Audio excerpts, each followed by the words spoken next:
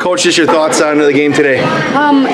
You know, as the season has been showing us, we have glimpses of light, right? There's moments where we did the game plan and we fulfilled the needs that we needed to fulfill, but there's still moments where we're kind of lacking that confidence piece, and so we really need to go over the break and work on that. I think that's the biggest key right now. Lakeland, obviously they press all the time, and it's just kind of an interesting, just a tough matchup for you guys right now.